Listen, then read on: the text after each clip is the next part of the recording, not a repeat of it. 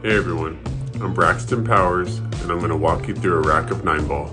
If you're not familiar with 9-ball, it's a game where you play the balls in order from 1 to 9. First one to make the 9 wins. So I'm starting off with the one with bottom right English to come back to the rail where I'm at. I knew once I hit the rail I'd always have a shot on the 2. On the 2 I'm going to use low English to draw up for the 3-ball.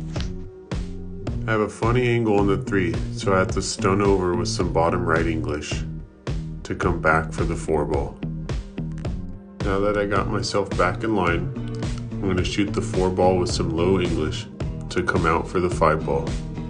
On the 5-ball, I'm just going to draw back about a foot to keep the angle on the 7. You always want to try and keep a good angle so you can maneuver the cue ball easier.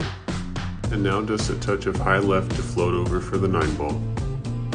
I landed on the rail, but I'm fairly straight on the 9 for the win. Follow me for more videos like this. Thanks.